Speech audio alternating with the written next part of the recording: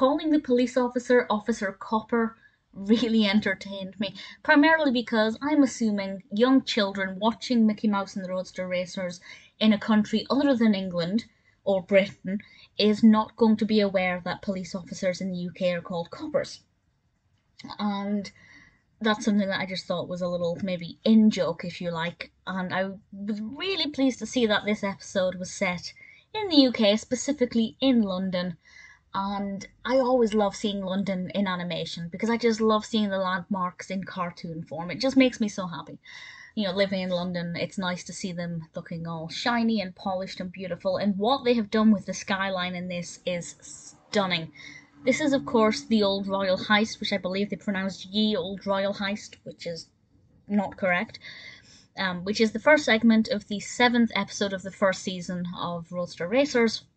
They are, of course, in London for the race, but unfortunately Mickey gets embroiled in this theft of one of the crown jewels. The opening shot is actually an animation of the Tower of London, a very simplified version of the Tower of London, but it's very recognisable, and I absolutely loved it. And straight away I knew this was going to be full of animated landmarks, and we have Buckingham Palace and the London Eye. Absolutely loved it. I think there was one point where I think Pete said, "Stop that Ferris wheel," and we never refer to it as a Ferris wheel, even though theoretically it's what it is. It just seemed really bizarre.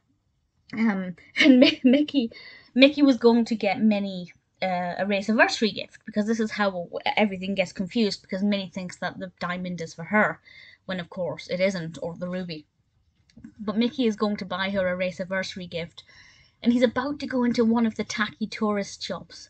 London, if you've ever been here into central London, you'll be more than aware that there are hundreds of tacky tourist shops, which I love. I actually love going in them as long as they're not too busy, because I just love all of the mostly London paraphernalia. I absolutely love it.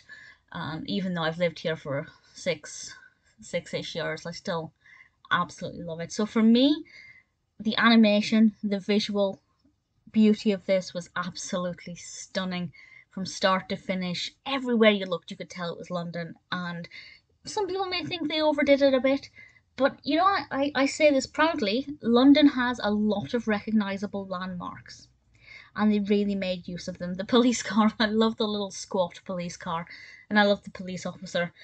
Pete was very stereotypical in his mannerisms and his speech as a lord.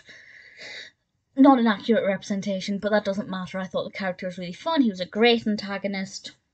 I thought the narrative worked very well. The Old Royal Heist, or Ye Old Royal Heist as they make me say it, was a lot of fun. Yes, with previous episodes we've been to Spain and Italy. I think the last episode was Hawaii. Finally getting to Britain. Absolutely overjoyed by this, of course. And I love the Queen, I love the monarchy. Interestingly, I'm actually discussing this on the day of the Queen's Platinum Jubilee, which is a bit insane to think about.